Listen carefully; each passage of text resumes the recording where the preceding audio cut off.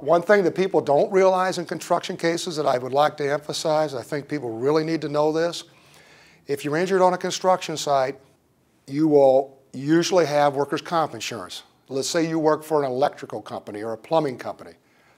They will have workers' comp and you'll receive workers' comp, but the problem is workers' comp's a very limited remedy in Indiana. You will not receive your full wages, for example. At some point they will stop the medical care, even if you need a lifetime of care. And because it's a construction accident, a lot of times even if your employer was responsible in part, you actually have a lawsuit, a claim against the general contractor. Because the general contractor, most of the time, is going to have been responsible for safety on the job.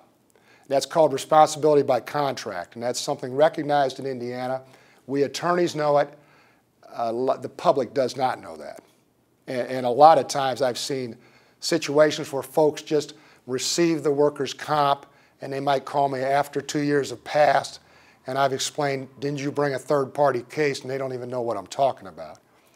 So I can't emphasize enough that if you're injured at a construction site, chances are good that there are going to be other parties that, even unbeknownst to you, will have been responsible for your safety.